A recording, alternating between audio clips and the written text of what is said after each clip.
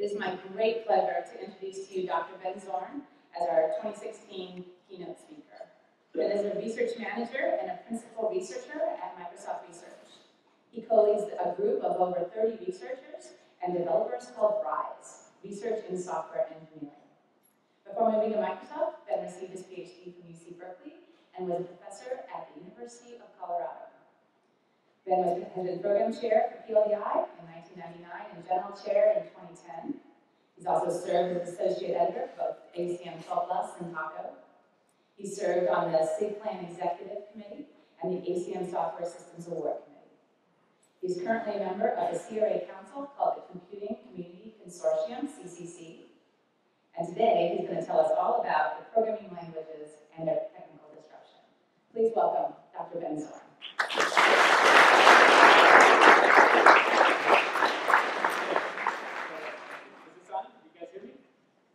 All right, so first of all, I want to say thank you to Chandra and Emery for putting together an incredible program for this conference and also an amazing venue.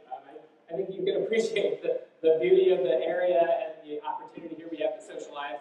I think people don't give enough credit to the social aspects of these kind of technical conferences. And I think one of the great things about bringing people together is giving everyone a chance to think about where we are now in the technology and where we're going. I also want to thank Emery and Chandra for giving me a chance to speak in front of this crowd. It's an amazing opportunity for me. I feel very privileged to have your time and to share some of my thoughts with you. I hope at the end of this talk, I hope you walk away with at least some knowledge that you didn't have before, and maybe a little bit of a provocative aspect. I want you to walk away, ready to argue with me as I walk out the door. I think that's an important part of the talk as well. So today I'm going to talk about technical disruption, and I think it's important to understand that we live in a time of amazing technical disruptions. Think about all the technology that we're facing. And what I'm going to talk about today is how our community and the efforts, the technical efforts that we do are an essential part of this technical disruption. But before I start, I want to talk about, let's see here.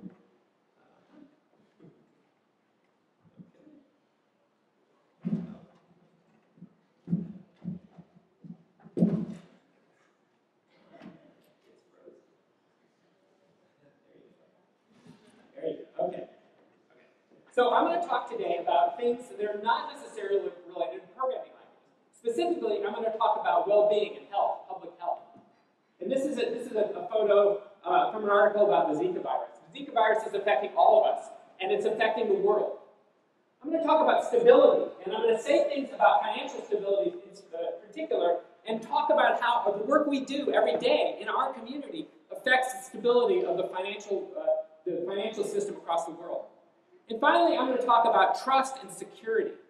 And I use this as an example of the issues around trust because no one would have thought that Volkswagen would cheat in their software and fool the world and take the risk to their reputation that they did, and yet they did. And that's important to think about from a point of view of programming languages.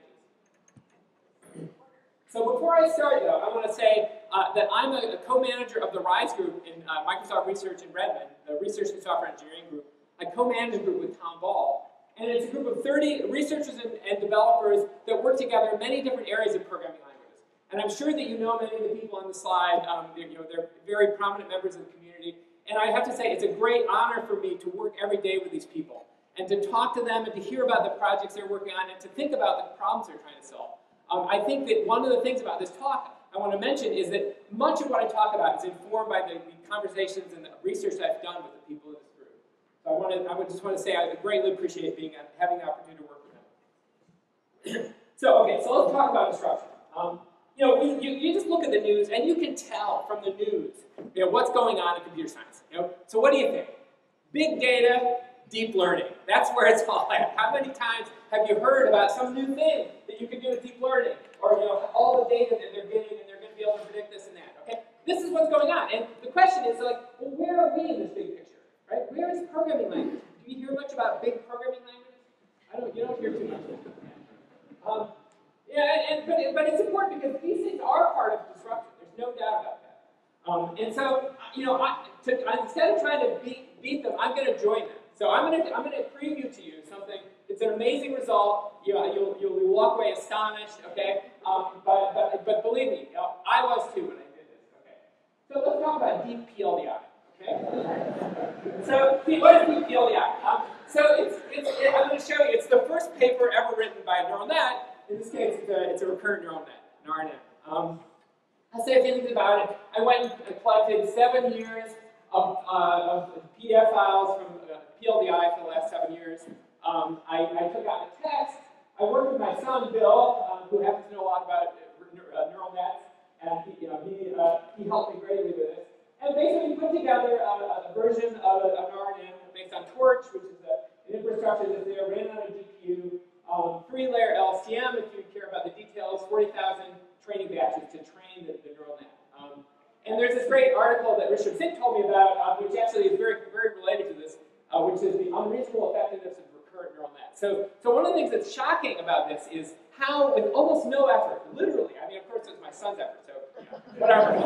But with almost no effort, you can take a bunch of data and you can produce this. Okay, so this is an excerpt from it, and you can try to read it. I think one thing to point out: this is not edited. I did not take something and start changing around and getting rid of words in here. You can see there are some mistakes, like it talks about aridity, whatever that is. It sort of made up that word. I love the sentence. We present a convenient alias analysis that contains a number of queries in a typed-up style. Now, in what community would you see that sentence? You would see that sentence in a PLDI paper, right? I would write that sentence, right? But in fact, I didn't write that. It was just created. So where did that come from? And I think one of the things I want to point out here is that these things, that are not part of our community, but we should think a lot about them. They produce stuff that looks a lot like a human did, right?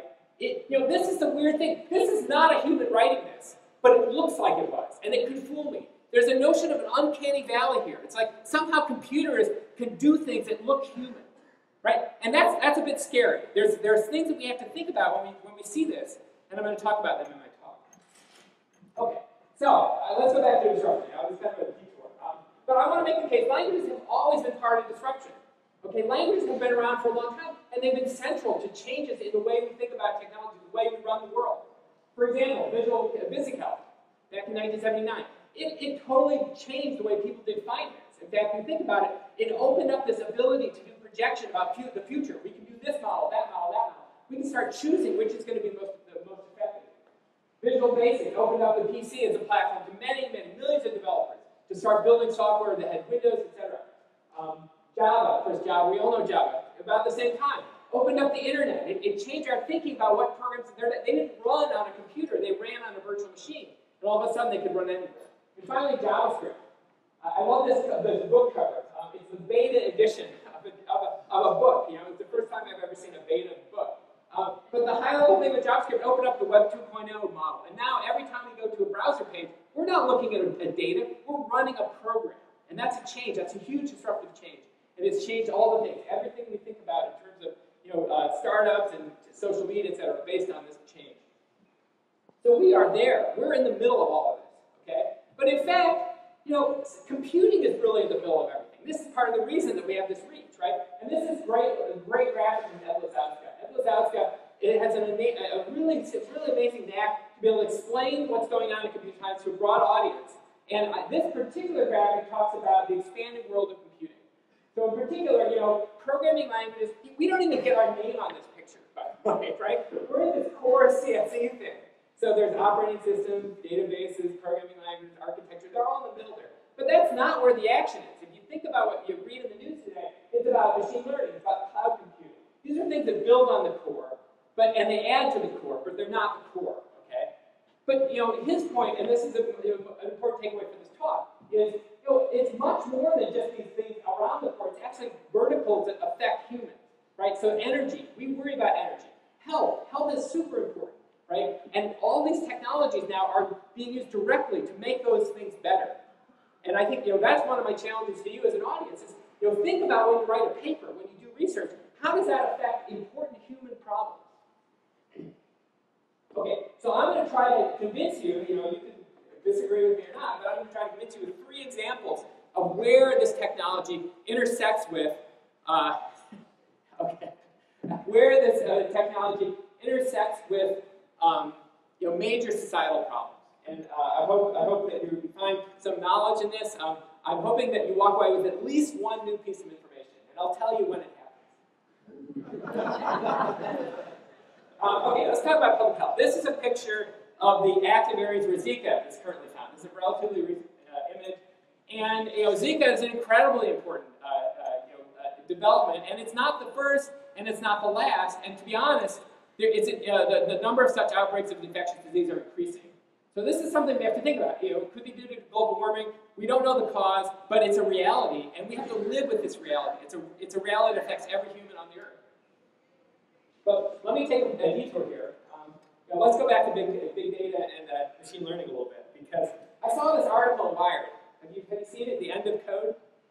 Okay, so let me tell you a little bit about what it basically says. Programmers are not going to need to program anymore. Instead, what we're going to do is we're going to be training neural nets. So we're going to be basically teaching computers how to do the things we want them to do. We don't need to write any code anymore. And isn't that awesome? The end of code. I mean, that's an amazing development, right? So anyway, so I thought about this, and I thought, wow, I know some wise people in the past who thought in these terms.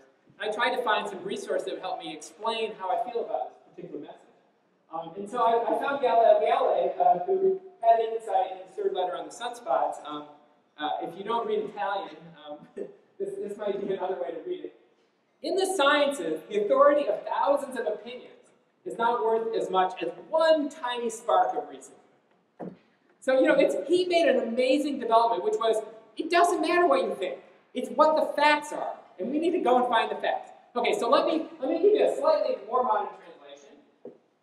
In the sciences, the authority of deep learning output is not worth as much as one result from an SMT solver. Okay? And and think about that. Think about that. That is a true statement. I mean, you can look at the RNN, you can look at DPLDI and say, wow, that looks real. That looks like a human did that. But what does it mean? It's meaningless. It's semantically meaningless. Okay, so let's move on. What I want to really make the point here is that we should honor the amazing developments that have happened in the field of automated reasoning in our field over the last 30 years. And in fact, it's not just me. I mean, these have been honored. Koch won the ASM System Software Award recently. The Born Over Theory won it before. Z3 recently won the SIG Plan Award. These are amazing achievements, and they don't get a lot of press. You don't hear a lot about Z3 in the public space, but in fact, in a lot of ways, they've advanced the state of human knowledge significantly over the prior art. And I think we should be proud of this, and we should think also about what is the impact of this in the future. What's the trend here? So I'll just say a little bit about Z3. I'm sure you mostly know about it, but I'll just say some things to illustrate what goes on. I think just like all these tools, it's a tool that it provides a layer that hides a lot of complexity from a person who needs to use it. In particular, people have figured out that you can frame many problems as SAT problems, or in this case, satisfiability on a different theory. So in particular, on the theory of numbers, you can basically talk about nonlinear relations like x squared plus y squared less than 1, x times y greater than 0.1. And the SAT solvers, you don't have to know how they work. You just give them that set of constraints, and they either come back with a result, yes, here's one particular example, or no, this can never be true, and here's why. And we've seen this, so this is a very basic idea, and it's so simple to explain. Even a kid can use a SAT solver. It's the great thing about it. You can explain to them, what it does. But then you can take that to scale, and you can solve amazing problems. So in particular, you can start saying, well, how do I get down this certain path? Is it feasible to go to this point in my program based on some input? And it doesn't matter how long that path is. That can be a really long path, and the SAT solvers can still give you the answer, okay? I just heard this yesterday that it's not just, so we use a technology called SAGE in Microsoft to find bugs, and it's found many, many bugs, security critical bugs in Windows and Office. And it uses this technique. Now, the thing that's scary about this, I heard that, just yesterday, I heard that there are, in fact, hackers that are using this now to find security vulnerabilities. And so, this is a double-edged sword, right? But it's a powerful tool, right? And this is why our technology, our field, our community has been doing amazing things. You can do the same thing. You can say, is this assertion ever violated? Under what context, what set of conditions will this assertion be violated in the program? So anyway, so I'm sure you've heard about Z3. If you haven't, it's amazing technology. It's open source. You can go and check it out. I definitely encourage you we talk about how good, say, Siri is to understand natural language. But the reality is these stat solvers are already superhuman, right? They can do a system of constraints that are unimaginable. In fact, the people back in the 80s, I talked to Moshe Bardi, in the 80s they had no clue that you'd be able to scale to the size of the inputs of these automatic theorem provers. And the reason was because they're exponential complexity. And yet you can give a 2 megabyte file to Z3. And this is particularly being used in a proof of verified TLS implementation. I got it from Nikhil Swami. You can give that, and it can give you back an answer relatively quickly, right? So, is that amazing? I mean, that's amazing. It's an amazing world that we live in. Okay, so you're probably saying, what the heck? You're talking about Z3, you're talking about the theorem proving. What does that got to do with public health? This is just a ruse. So let me talk about Ethan Jackson. Okay, this is Ethan Jackson. He's in the Darais group. He works on formal methods. He invented formula programming language, which is part of P, which has been used in a number of instances. It's a language for programming a synchronous system. Here's Ethan holding a drone in the jungle. What's all that about? Okay, and what does that have to do with Zika? Okay, so let me tell you a story. It's a story about Ethan who had an amazing imagination, and he foreshadowed an important result. What do we got? Is my sound okay? Okay, he started with a question. He asked himself, what if you could use mosquitoes as a sensor to detect infectious disease around the globe, right? What would that do? It would give you the equivalent of weather forecasting for infectious disease. And that's really important. It'd be very nice to know where Ebola is in the environment. You could go and get rid of it. You could avoid it coming into a human population. So that's a great question. It's like a lot of the really important things that people do in the world involve a really simple question that, in theory, it's like, how do you do this? And why would a formal methods guy think it's possible? But that question started down a path that Ethan's followed, and it's an amazing path. So he started working with biologists, field biologists, and he started working with people, expertise in insects and infectious disease. And he realized that the way they catch mosquitoes historically has been a thing like this, and you can see it. Let's see here. Okay. Anyway, you can see it's got a CO2 trap, which basically is a way to attract the mosquitoes to come there, and then it's got a big fan and a net. So anything that flies near that thing gets sucked into it, and then 6 hours later, 8 hours later, whatever, when all the CO2 is gone, the fans run out of battery, somebody comes out to this thing. It's heavy, and they get the mosquitoes, and they have to sort them out, and they get rid of the bugs they don't care about, and then they have a little tiny pile of mosquitoes. Okay. So that's the infectious disease. That's a mosquito trap circuit 2015, and this is a premonition trap. This is something that Ethan and researchers at Microsoft Research have developed, and it's a disruptive replacement for the previous technology. It's a significant improvement. Okay, so in this case, it's got a lot of little cells. Each one of those cells is designed to catch a single mosquito. And it's got smarts. It's a smart trap. So when a mosquito flies into the cell, it actually listens to the frequency of the wing beat, and it decides whether or not it's the right mosquito. So it can catch a mosquito of a specific species. Okay? It's very lightweight. It's got a 12-hour endurance. It uses electronics, but it's also reusable.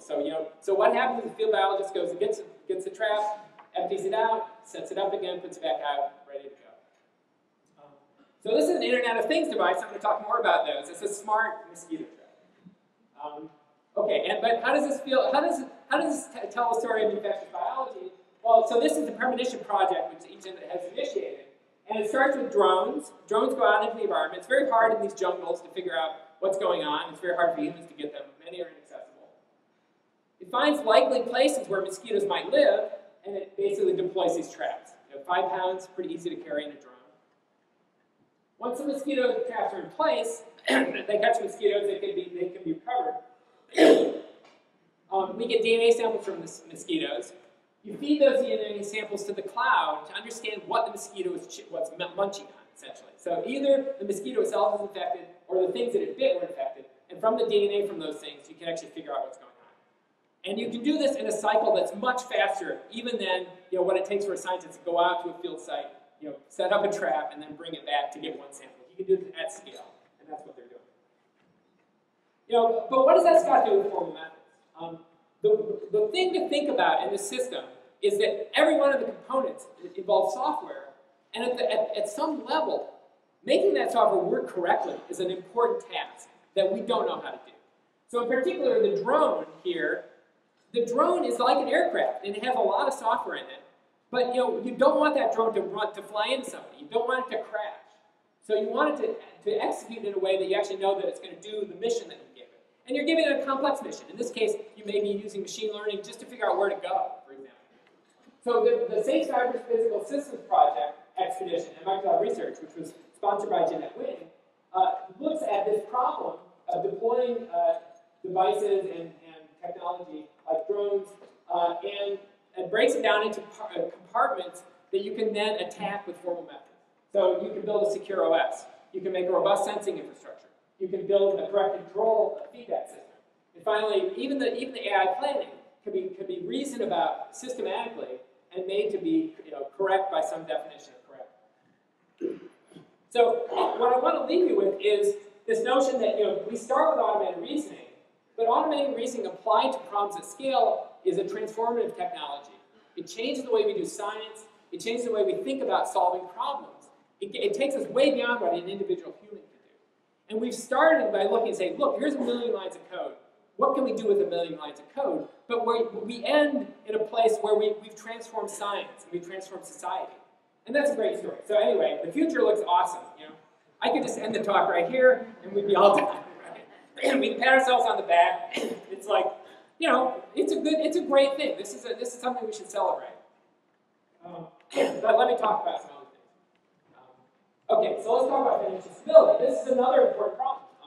In fact, arguably, we're still feeling the effects of the recession, the Great Recession back in 2007, 2008. And in the end, what is it all about? Well, financial stability is based on all the projections. There's so much speculation going on in the financial markets that it's all about projecting where we are and where we're going to be and making decisions. So how do you make those decisions? It's based on data. It starts with spreadsheets. I'll talk about that. But let me take a step back a little bit because I have a beef to pick with Niklaus here. Here's his book, Algorithms plus Data Structures equals Program. Okay? And the problem is that I think that our community is very code-centric. A long time ago, von Neumann basically said, look, we got the data and we got the code, they go back and forth, and we think, okay, let's make that code correct. But we think very little about the data, to be honest. I think here's the problem, is that every program, every computation you do involves data, and if that data is not correct, then your code is useless, right? And you say, oh, wait a minute, we've got that covered, right? We checked the inputs, right? Check the inputs, make sure that there's no bad data. And this is a classic binary decision, right? Garbage in, garbage out. Yeah, sure, that program is worthless if the input is bad, but that's not the you need shades of gray here, right? A lot of data is good, right? So how do you deal with that?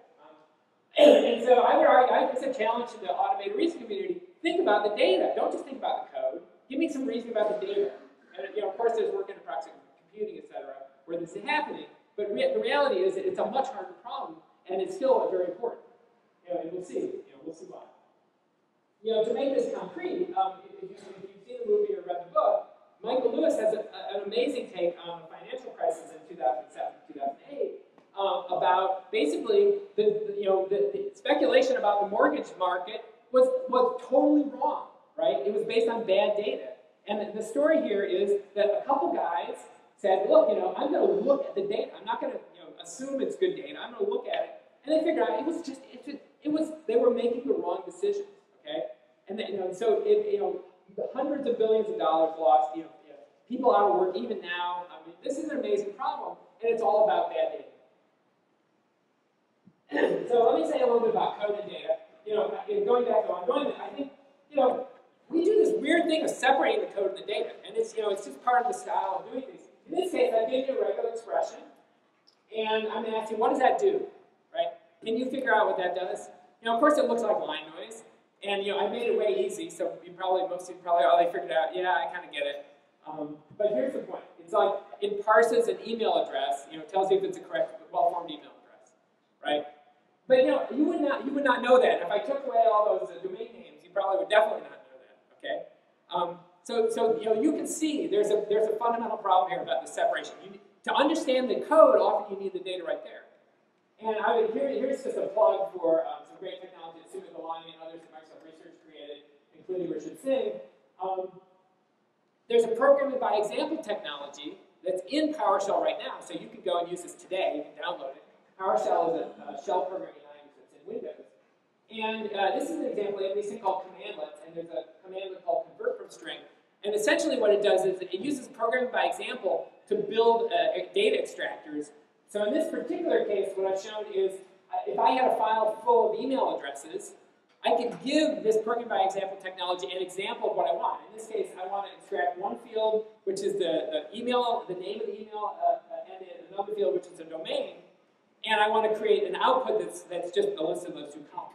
So instead of writing that nasty regular expression and extracting out the fields, I just give you this. Okay? So I'm combining code and data. This is interesting because it's implicit code, right? It's not really code that says do this and do that. It's actually this is an example of what I want. Figure out what it means. And this is an interesting space because now you talk about code and data integrated. What you have then is a problem of trying to figure out what it means to actually extract a particular thing. Even a well-written program might have bugs, might not work for all inputs. But I was going to talk about spreadsheets, and so let me say a few things about that. So I have a lot of work in the last few years on spreadsheet technology. This is an example from a paper that Dan Barrowy and I did last year in PLDI. And it shows historical trends in forest harvest in different countries. People use spreadsheets for in amazing ways, very creative. The nice thing about them, they're very unconstrained. In this particular case, the author of the spreadsheet put these year value pairs, and so you can easily see for, say, Austria, what happened over the course of the years.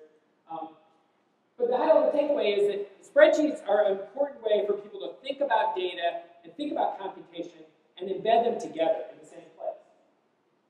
Now, I'm not going to talk about the work, the flashlight work. I'm going to talk more about the problems of spreadsheets. And in particular, spreadsheets are often used to reason about money. Okay? So here's an example from the year 2000 where the United Kingdom Customs and Excise Organization looked at 7 files that involved spreadsheet reporting of taxes for the UK government. And there were large files, 21 worksheets, 700 formulas, accounting for about $12 million pounds of taxes. And in their analysis, they basically found that those spreadsheets systematically underreported the taxes to the tune of about 11%. So 1.4 million pounds in just these 7 spreadsheets. And so they had to, they were in there. There's a lot of guidance about what you do to look at these spreadsheets and how you figure out if they have issues. But the fact is, they have a lot of problems. Okay, and I'll show you why. Well, let's talk about a bigger problem. Okay, so I don't know if you've heard of the London whale. This is a great story. I love the story. So there was this trader at JP Morgan in London, and he loved to make huge trades. I mean, huge trades. That's why they call him the whale. And so in 2012, he decided to make a giant trade, and it was a terrible decision, and he lost a ton of money. People figured out, that he just made a huge mistake, and so they bet against him. And basically, I think JP Morgan lost them. The trades themselves were about $5 billion. JP Morgan ended up paying $920 million just in a settlement, lawsuit settlements. I mean, that's a lot of money. Okay, so why did he make this mistake? Okay, well, it was a spreadsheet. Okay. It was a single cell in a spreadsheet, and it was a simple calculation. Instead of dividing by a sum, instead of dividing by average, he divided by the sum, which made the value smaller, and as a result, he thought the risk was much lower than it was.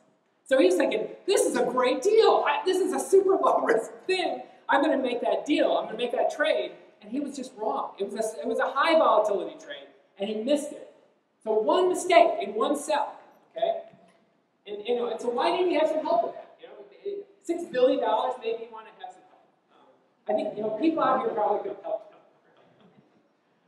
Okay, but it happens in other areas. So this is Reinhard Rogoff. Reinhard Rogoff were economists who used historical data from different countries about their economic growth, and they looked at the debt load of the country, and they decided whether or not having too much debt would cause you to not grow.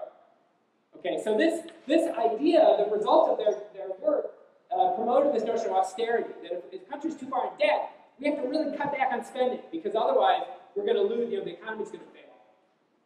Now it turns out, researchers at the University of Massachusetts identified, they finally got the Reinhardt-Rogoff spreadsheet to look at.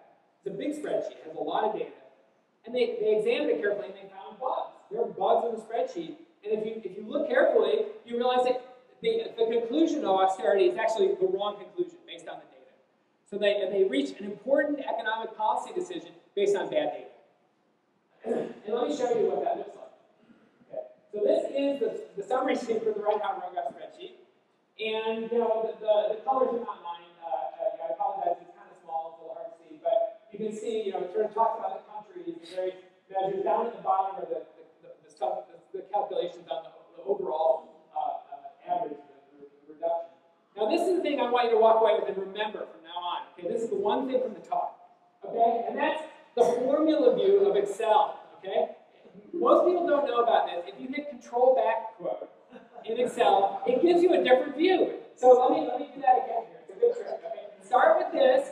Oh, it's a bunch of data, a bunch of numbers. Okay, but no, there's a lot of formulas in the spreadsheet, and it's hard to see. And you don't pay attention when say equal users. That's not important. What you want to see is at the bottom row. There's a bunch of sums and averages and maxes. Okay, and if you don't know about this, it's the first thing that you should do every time you open a spreadsheet. Is look at where the formulas are, because you'd be surprised. You're going to find some surprises in there. Okay, but you can't see this. It's hard to see, so I'll make it more clear.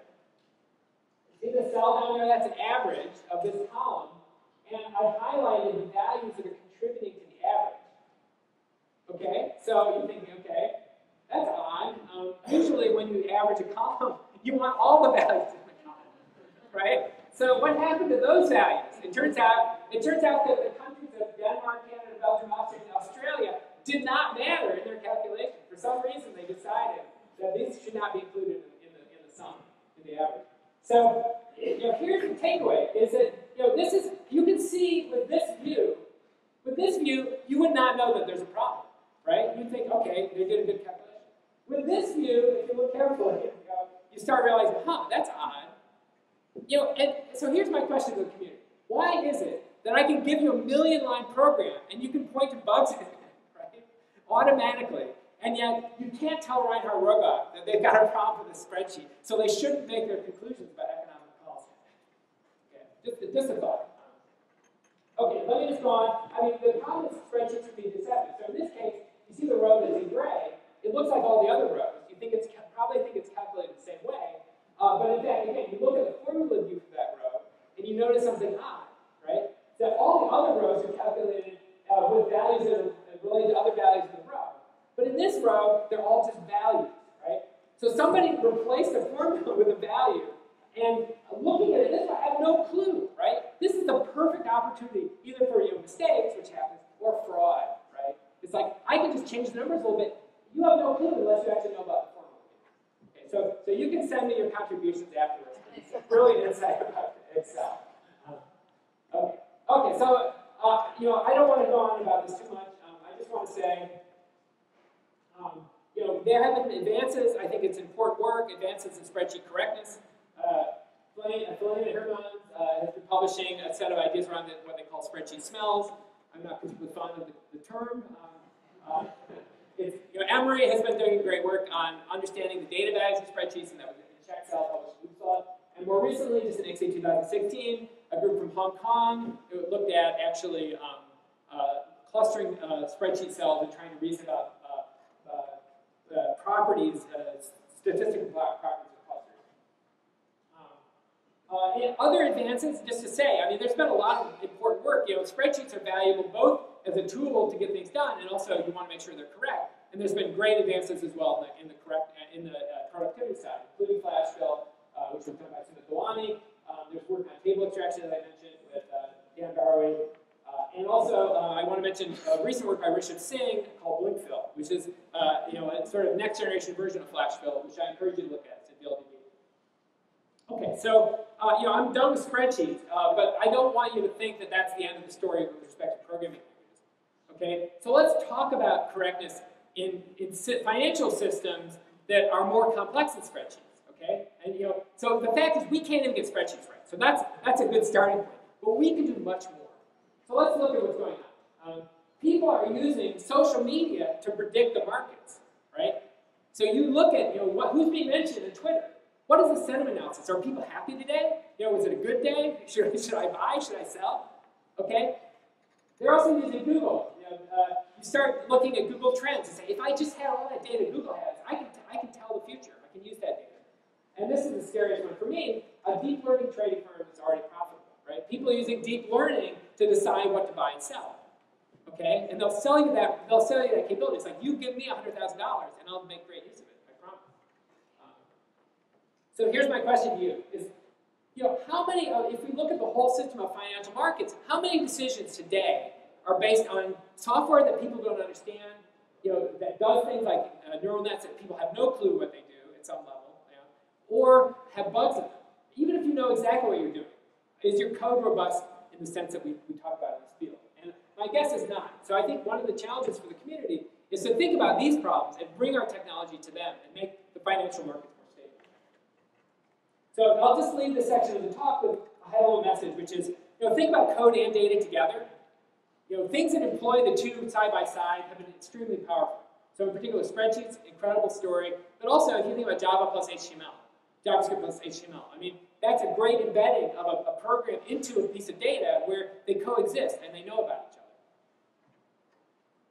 So I just want to leave you with the fact that these tools are still very weak. There's a lot of speculation going on based on these computation analyses, and the state of the art of correctness in these tools is very weak. In fact, if you look at R, if you've had a chance to look at R, you'll realize it's so easy to make mistakes in R, and yet there are no great tools for it. Okay, so I'm going to conclude my talk with sort of one of my think of it as an area that I've been thinking about a lot recently, and also something that is near and dear to my heart, and that's trust and security. So we go back to the expanding world of computing from Ed Lazowska, and I think Ed was right in saying computers are sort of the computing technology is flowing into all these different verticals, and it's having more and more impact. And one of the conclusions you draw when you make this connection is that every company now is not just a company that does X. It's a company that does software plus X. So in particular, if I'm selling a toaster, right? I'm selling a toaster. I'm good at making toasters. I know about the switches and the heat, and I can make it cheaply. But nowadays, it's like if I want to sell you a toaster, I have to sell you a smart toaster because that gives you this advantage, right? It gives you a market advantage, and that's what people want. So now I can talk to my toaster. I can say, "Hey, toaster, make me some toast," and it will come back. It'll say, "Yes, absolutely." It'll chat with me. Toasters can do this, okay? It's possible. So every company is software company. What does that mean exactly? Well, it means that companies are hiring up computer scientists like crazy. So look at the auto industry. Right? Auto industry, there's a huge rush right now to be the company that understands self-driving cars. Okay? If you're not that company, you're yesterday's history. This is disruption happening right now. Okay? And what does that mean? It means that they're hiring people like crazy. They're building software like crazy. Think about Tesla. Tesla, is it a car company? Tesla is a battery company and a software company. Okay? It's not a car company. Okay? Obviously they build a car, but that's totally peripheral to their value proposition. And I would argue, Tesla's got great engineers. I have total respect for their engineering. But every car company has to come up with that same level of engineering and the same quality of software. Right? That's a hard problem. That's a problem that we need to think about because we're driving these cars. Right? Okay, here's another one. GE has a social media enabled jet engine. I have no clue what that means. but I will say this. GE is not a software company that you think of. It's a jet engine company. It builds things. But in fact, one of the stories about GE is that data from its jet engines flows back to GE. It's got a big data storage. It's been there for many years. And then there's another scary one. Monsanto is using big data to take over the world.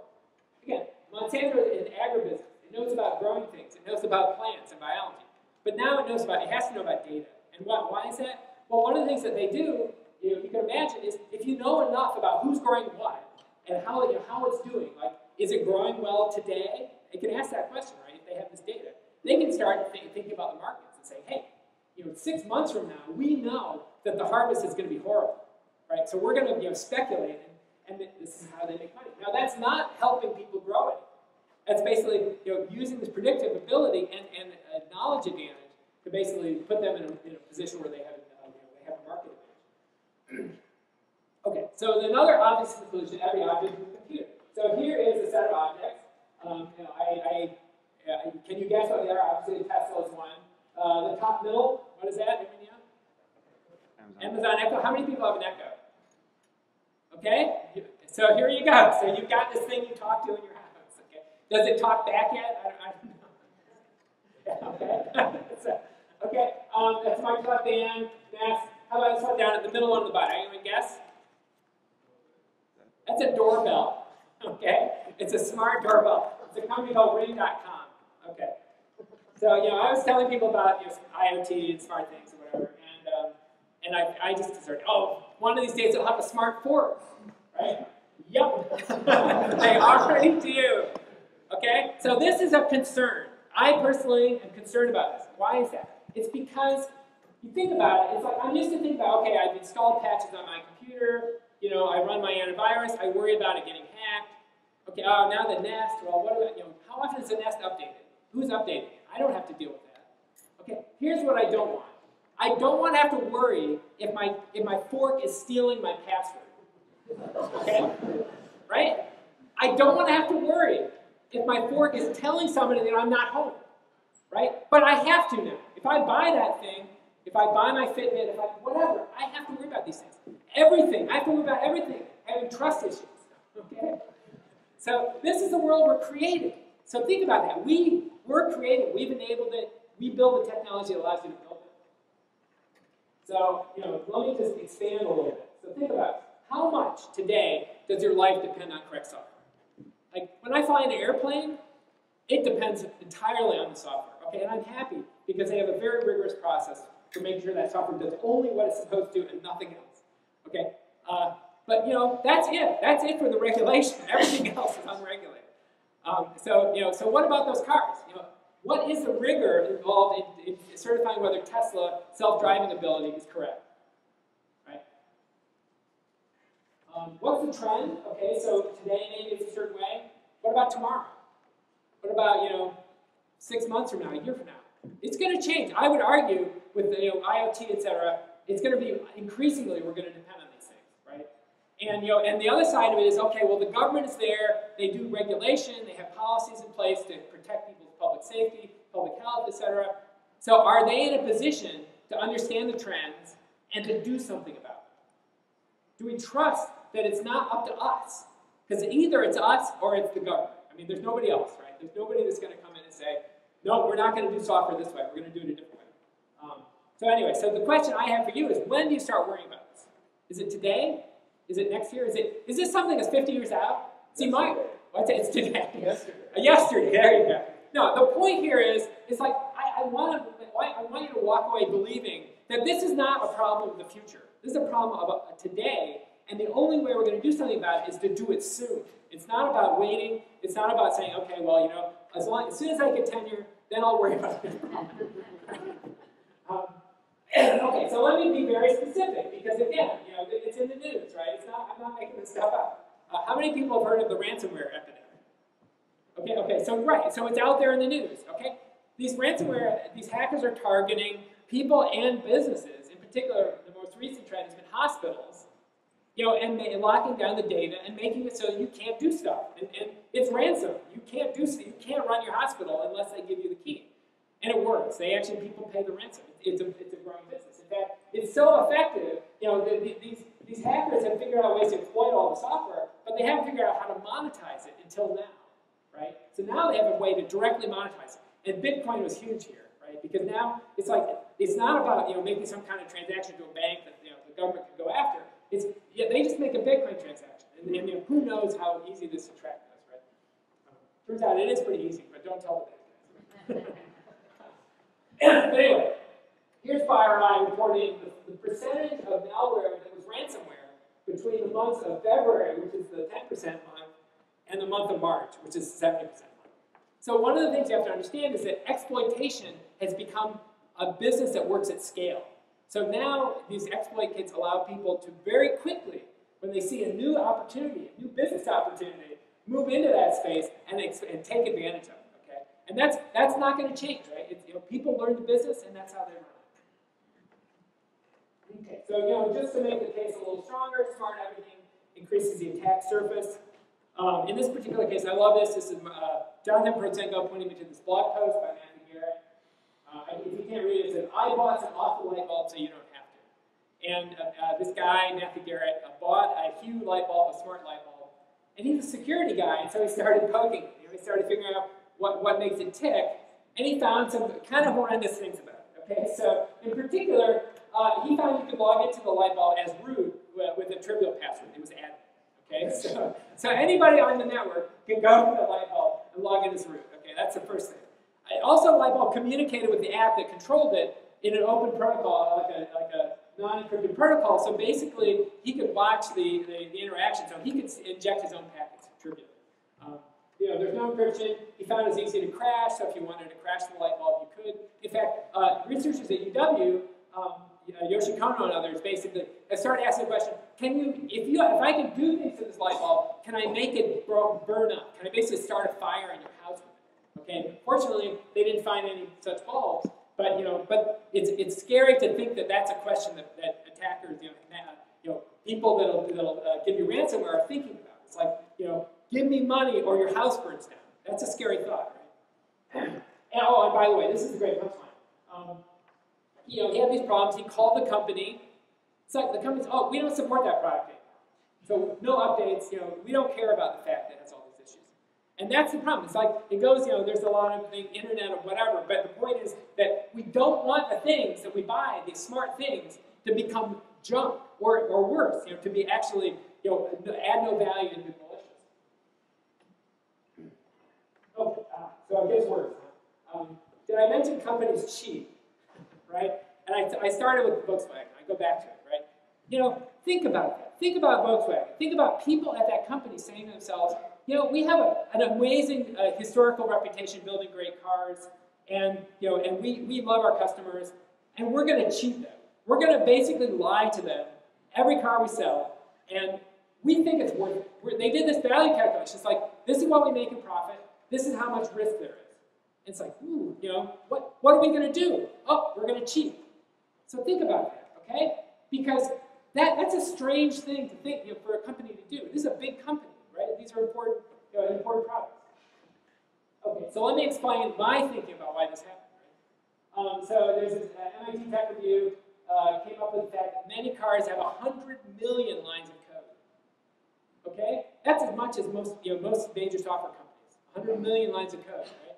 So so now you start going back. It's like the value proposition of cheating. Well, it's like, how hard is it to cheat in 100 million lines of code if I only inject 10 lines of code?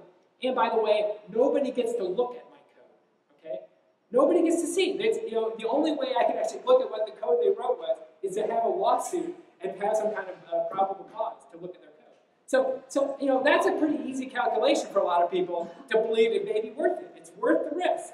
Now, if it's worth the risk for Volkswagen, think about the company that made the Hue light bulb, right? They don't have a giant reputation. They may have no profit at all, right? They got nothing to lose, and maybe something to gain for cheating. So it's not just that people put bugs in software accidentally.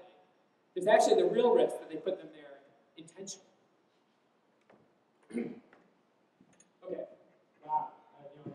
I'm sorry, I started on a high note. Kind of a bummer, right? It's just, this is a tough situation. But look, I'm trying to tell the story here because you're the ones that will do something about it in the end. You are the ones, okay? And let me just try to make a case that we actually make progress. So let me start by talking about Saku Reed. So I had the fortune in the last couple of years to work on the CCC, the Computer Computing Consortium, and the Computer Community Consortium, and as part of the CRA, and it was a great opportunity. So they advised the federal government on computer science trends, specifically around what the government should do with respect to funding and policy. And as a result, I got a chance to meet people in Washington, incredible people on the committee, across the community, computer science community. And in particular, at that Sakuri, he's the AD CPS at NIST. When you're in Washington, you talk like that a lot. Okay. It stands for the Associate Director of Cyber-Physical Systems at NIST. Okay. But he had this great question. So he's a mechanical engineer, but yet he's in charge of this program around cyber-physical systems. And we were talking about how engineers and software developers are quite different in the way they think about things. And his point was, people need to start thinking different ways about what they build. Okay? So he asked me this question. He said, Stuxnet. So Stuxnet, if you remember, is malware that was intended to disable Iranian centrifuges. It's a very specific target. Okay, and it worked. It actually disabled a bunch of centrifuges. The point was they believe it put back the Iranian nuclear program in some number of years. So he asked me, it's like, well, how would you have prevented this? And of course, I'm a computer scientist. I'm thinking, okay, safe software, more bounds checking, maybe, up-to-date patches, etc. Of course, right? It's like, nope, wrong. The answer is install a limit switch on the centrifuges. Right? Think about that. That's the solution. No more Stuxnet, right? There's no point because you can't make them break themselves, right? And so the high-level message here is mechanical engineers have a very different way of thinking about solving a problem. And in particular, fail-safe is an important dimension. They know that you can't make the software perfect, so you have to have layers in there that prevent problems anyway. So one of my challenges to this group is to think about what the layers are, right? I hear a lot. I went to Dave Patterson's retirement party, and I heard a lot about breaking down barriers when you do big data. Like, I want to know about the car traffic, and I want to know about the local weather, and I want to know about the air quality, and I want to combine all this stuff, right? Well, when you combine it all, you break down these barriers, maybe there's a problem. Maybe there's firewalls that need to be in place to prevent these kinds of systematic failures. Okay? So I think adversarial thinking is important. We need computer science to think more like mechanical engineers and how they build fail-safe mechanisms. And we need mechanical engineers to think more like computer scientists in that they now have to think everything I build, every smart thing, is an attack surface. And it can be used against the individual who has it. So, this is not just me. It's happening in the federal government. Obama announced in February a program, a cybersecurity assurance program, which is being promoted. And what does that mean exactly? Well, the high-level model of the cybersecurity assurance program is like the Underwriter's Lab model, where they put, for a particular product, if you meet a set of standards, you're certified. You get a little label of approval, essentially. Okay, and in fact, UL, which has this great reputation, it's a well-known sort of source of authority, has actually promoted a cybersecurity assurance program, which you go to the website there. And so they emphasize things like up-to-date patches, testing methods, buzz testing, whatever, some kind of program analysis, and correct use of crypto. Right? A lot of the problems that we had in that smart light bulb might be fixed by this. So let me ask you a question. If you got a device, a smart fork that has a cybersecurity assurance label on it, how confident would you be that that fork was not going to steal your password? Right? We know each other, right? It's like, think about that. And yet, this is the program. This is what we're going to tell people. And I'm not saying there's anything wrong with this. I think it's a brilliant idea. Is anyone here actually involved in this program? Okay, let me have a show of hands. How many people have heard about it the first time today? Raise your hand. Okay. So what's the deal, right? So we're the community that does this kind of stuff. And yet it's happening without us. Okay? What's going on? Tell me. Okay. So anyway, the bottom line is I'm not that assured, and I hope that maybe more of the people in the room next year will raise their hands that they know about it and that they actually are contributing something. Okay, so let me say a couple things about what I know about that is. Okay? In particular, there's a project that was funded out of by the NSF, Expeditions and Computing Project called DeepSpec, and it's a joint universities at Yale, Princeton, MIT, UPenn, and $10 million grant over 5 years. And the high-level message is, you tell us how to build a system of software layers in which there are specifications in each layer, in which the specifications flow through, that you can check across the layers that the whole system, from the bottom to the top, including maybe even the hardware,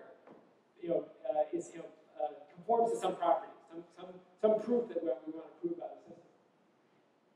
It's a very ambitious goal, and the question is, how complex a piece of software can you prove with this? Can you verify? They're using copy.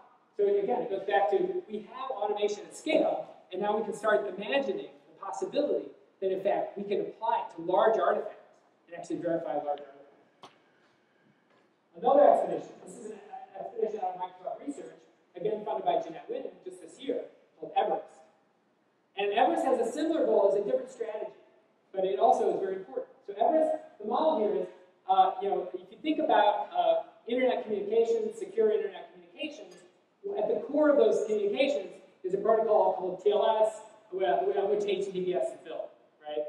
And implementations of TLS, including OpenSSL, actually are just loaded with bugs. It's amazing how many bugs are in this piece of software that's at the core of all internet security, right?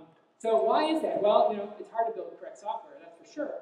And the other problem is that even if you get TLS, so this is an example where all the bugs can come in. There's crypto, there's TLS and protocol, there's different kinds of layers on top of that. The takeaway here is that it's really hard to build this thing and make it correct in some sense.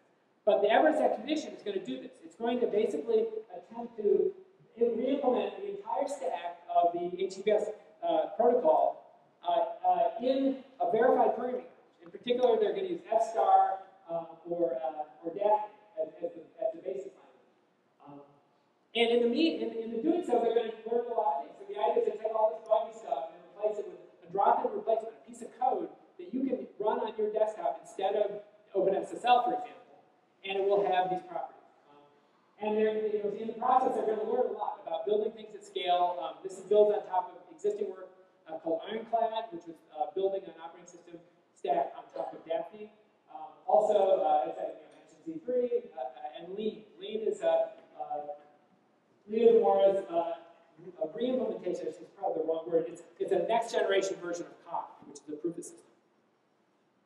So again, there's real opportunity here. This is an ambitious project, but on the other hand, if you get this, then I can give you a component in your stack that becomes very hard for an attacker to attack. Okay, so let me just conclude. I know I've run on a long time here. I think it's important to understand where we are in history, okay? I think 10 years from now, 20 years from now, we will feel the effects of the things, the choices we make today, right? And in fact, I think looking back, the question we have to ask is, will the software, the people who build the software infrastructure be seen as heroes? We built this amazing technology that empowered the world to do all these things, or be seen as villains, where it's like, damn, if those guys had only given us something better than C, right? If they had only, if somebody had figured out that JavaScript was the wrong solution. So I think this is an important question, and I'm not joking. I think we're at a pivotal time in history. Disruptions are happening; they're just happening. There's no changing that. Smart objects are going to replace dumb objects. The projections, there are a bunch of projections. 20 billion smart devices by the year 2020. So every one of those devices, it's going to be really hard to update the software in those devices, right? Once they're there, once you have your smart port, there's probably it'd be hard to find a protocol to make it better. So you have to think the code written in the next 5 years will be there in our infrastructure with us dealing with it for the next 50 years. As I said, our lives will depend on these objects. I mean, it's not like these are things that we can just, if your computer doesn't work, you turn it off and you go about your business. But if everything around you doesn't work, if your car doesn't work, if your heating system doesn't work, if your doorbell doesn't work, maybe the doorbell's okay. The point is that we depend on these things. Okay, so a lot of people talk about the cathedral and the bazaar. So this is the classic, do we use a monolithic software development process or do we use a community software process? I want to put a different cathedral analogy here, the cathedral and the skyscraper. Historically, we have amazingly complex artifacts, operating systems. Right? I mean, the Tesla is an amazing artifact. The fact that it works, and it works for the most part. But you have to look, it's heroic effort, amazing engineering, It's not easy to scale that. It basically requires you to invest a huge amount of energy, right? You can't do that 1,000 times, right? You don't have the talent, you don't have the time. But instead, really, what you want is the ability to build these skyscrapers quickly. And how do you do that? You build out of correct materials, stronger materials, reusable components, and of course, you apply math. You basically use whatever tools you have to make sure that when you build them, it doesn't fall down. So in conclusion, I just want to talk about, review the elements of the talk. Reasoning at scale is a key element. We have created this technology. We need to make it better. We need to understand, where it fails and where it works. I think these projects that are taking, a very aggressive view about what you can do with this technology are really important because they inform the future of how you build them. I think we underestimate the value of reasoning about the code, of the data as well as the code. And so it's a challenge to the community to think about the data too and how the data interacts. And there's definitely an overlap there with the proximate computer.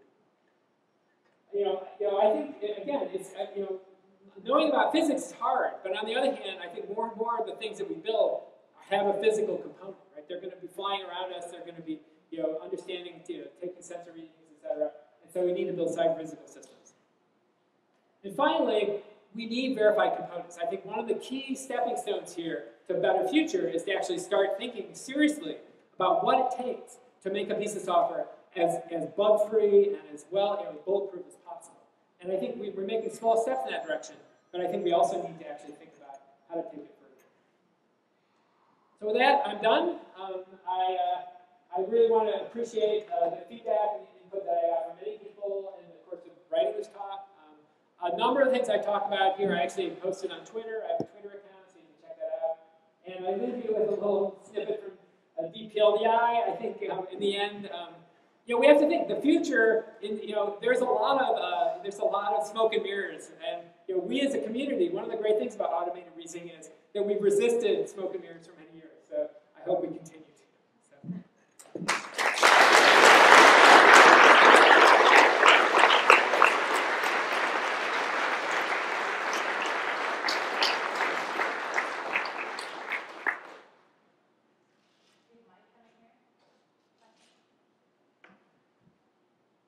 So I'll give a little teaser. If you want, I'll spend 3 minutes on the existential threat of AI, or I'll take questions. So which do you want to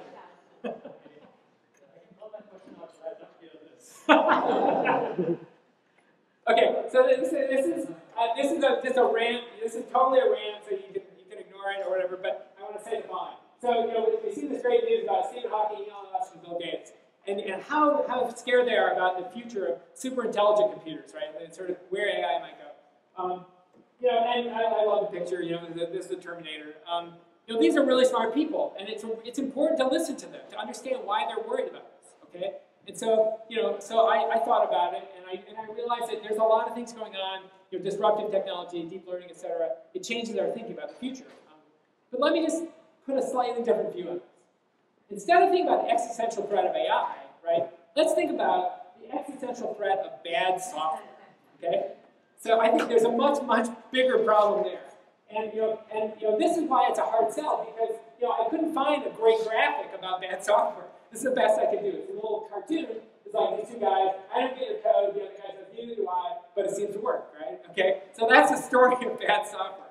But let me just be specific. I think, the problem is that AI is part of the complete system, and what I see is that the AI community has co-opted bad software by saying, oh, it's the AI that we have to worry about. It's not the fact that the software is full of bugs. Right? What's really important is that we build software that we know what it's going to do. Okay? That's our problem. We need to know when we have an AI component what the possible dimensions of how it might behave are.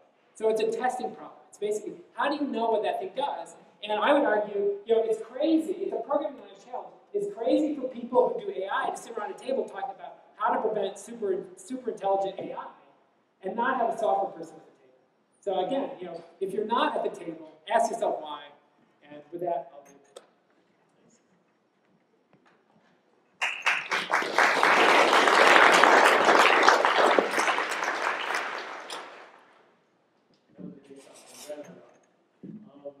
So one of the things that I take away from this, which maybe more negative than you intended, I don't know, is that we seem to be losing the PR battle, especially the peer community losing the PR battle to other areas of computer science. Because you're absolutely right, software is at the heart of all of this stuff, and getting it right, making it perform well is really important, and we are at the heart of that.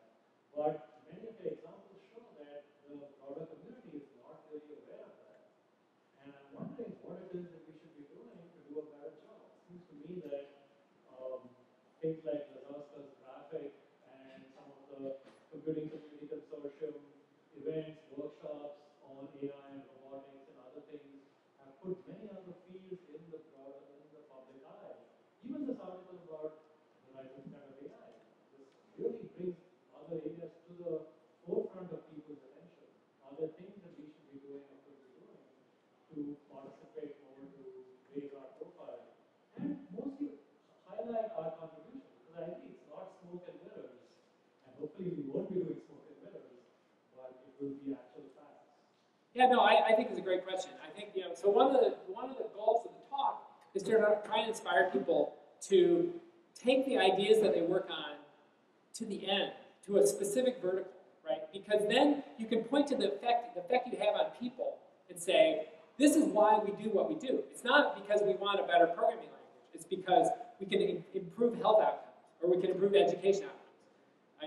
Moshe Bardi, he gave a talk at a CCC symposium a month ago, and he didn't talk about logic or formal methods. He talked about the fact that if self-driving cars come to be, it's going to put a lot of people out of work, and that's going to be a problem for society.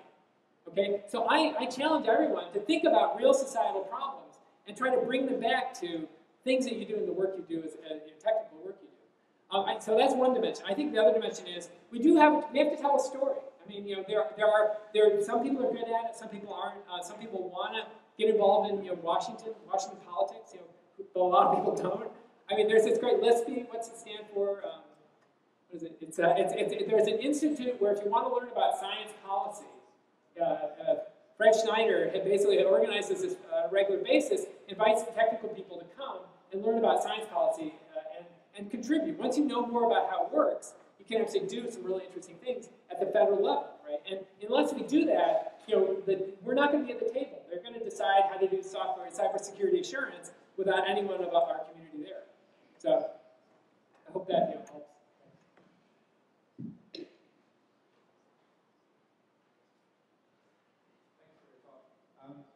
I think there is more than technological issues here. There is a big cultural issue. Like if we look at Facebook, for example, that has this mode of new class grade things.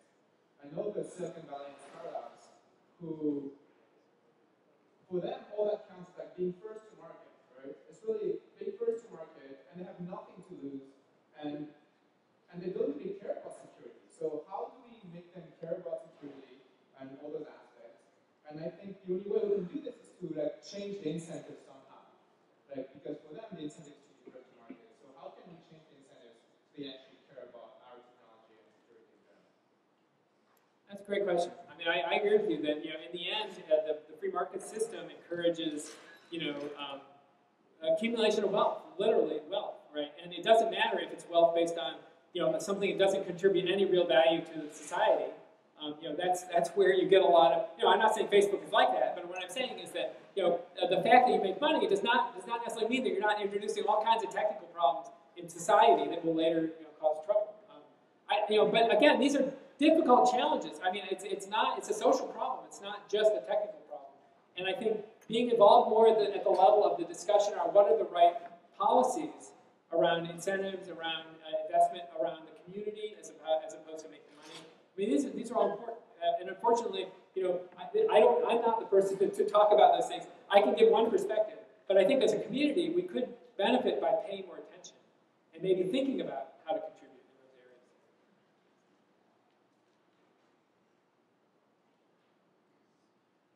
Have you heard about AlphaGo? Yeah, sure. Okay. So this is essentially a DNN program that big movement Go, which is definitely not exclusively based on formal methods. Go being an extremely hard problem. What's your take on where should we get with formal methods and try to tackle much harder problems? Because SMT compared to that is SMT is easy compared to AlphaGo? Compared to beating you in a Go, because essentially, yeah, it's a well. Now, we can argue about that. That's great. Yes. It'd be great to talk about it over beer. But let me just say the following. I think there's an amazing opportunity. I'm a total believer in DNNs and AlphaGo, whatever. I think in the end, they do things that are very useful and interesting, right? And I think one of the really interesting challenges is to connect what they produce, like the output of my text in DPLDI, to something actually semantic content, right? So they don't know. I mean, they can make a move in Go. It's a game, so it's a very restricted set of things. And it could be a good move, a bad move. Obviously, they train it enough that it's a good move most of the time. But they can't prove anything about that move, right? Whereas you can imagine a system, like Alex Aiken was talking about, what's it called? It's just in my mind. This thing that randomly generates instruction sequences. Anyway, the point is, what's it called? Stoke, yeah, Stoke. So he randomly generates instruction sequences and he finds really good ones, the super optimizer, right? But in the process of generating, he can be much smarter about what he generates, right? So you can imagine a combination of generation using DNN and verification using, say, SMT. So I think there's great opportunities. If you're not thinking about these things, you should be, because that's definitely an important part of the future. So you made this comment in your talk that we would be viewed as villains if we didn't come up with something better than C. Well, I think obviously people have come up with things better than C. But it occurs to me that that's a lot of the problem, right? That we're trying to build things using languages and abstractions that are too low level. And here we are in the context that actually has language design in its name. But somehow I feel like the language design part of doesn't actually get quite the same level of attention that it really needs to address the kind of problem you're talking about. And you said, the formal method stuff, people have been doing really amazing, heroic things, showing that we can build formally verified systems. But I feel like we're in a war, and you can't count on heroes to win wars. Right? That's a very good point. So let me say a couple things. I think that the language design is important, but I think too we have to take a different view on what the contribution of our community is. Historically, academics have thought, I do something, and if 10 years from now it has influence, or 50 years from now, it's still a contribution, right? It's great, but you have to realize I have a different view on this. I think that we're at a critical point in history. This is a point in history that mankind has never been before, and it's unlikely to ever be it again, right? I think the fact is that global warming is happening. My kids are going to be in a position where the ocean level is higher across the globe, and large sheets of ice are melted literally in their lifetime. Okay, so that doesn't happen every year. That can't wait. A lot of what we do can't wait 50 years. So I do think that you have to ask yourself, what's the strategy? I designed a new language. I have some ideas, and it takes 50 years for it to catch on. Yeah, that might be a problem. So we do have to think, I think, tactically about what we do, the kind of research we do, and how we influence people. And we'll take one last question over here. Cool. Great honor. So I'm curious about your take on this. So if you compare the investment into building AlphaGo and the investment into building Z3, are there any lessons you could draw from it? I honestly don't know the size of the AlphaGo team. Do you know? I think it's like 20, 30, 50. Wow. Okay, that's a lot. That's a lot. Okay, 2. Well, I mean 3 for Z3. So, but again, it's I think measuring is sort of software output based on the numbers of people is probably a fool's game in the sense that it's who are the people. Sometimes a very small group of people can do amazing things. But I will say, I think it's clear that if you invest more people and you can say this is what we're going after, you can do some amazing things. I have no doubt about that. And I think that's something our community has to think about. It's like right now the funding model for a lot of programming research is single PI, single sort of $300,000 grants. And there's only so much innovation you can do with that kind of funding. So again, it goes back to the policies around how our research is funded and how we decide what to